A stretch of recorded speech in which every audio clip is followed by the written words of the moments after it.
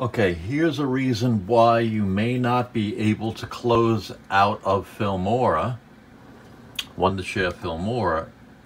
And here's an example. You go up to Filmora and you see that they quit Wondershare. It's grayed out, nothing happens. And here's one of the most popular reasons is, and this holds true especially if you have two monitors, if you are exporting a video and it finished, there's going to be this dialog box on a different monitor, or this will be buried underneath your program, so you can minimize your program and look for this dialog box, close it out. Let's do that now. Okay, and then let's go back to Wondershare, and now there you go. Now you can get out of it.